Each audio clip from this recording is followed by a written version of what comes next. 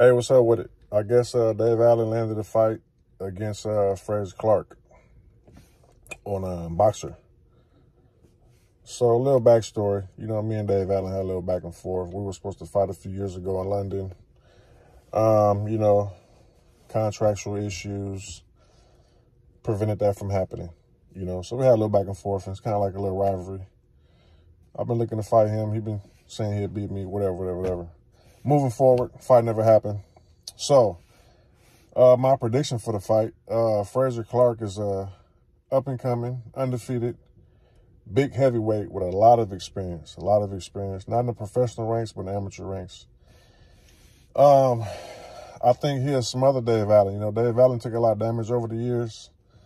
I think it'll just be a wipeout. I think he'll stop him. I think he'll end Dave Allen's career.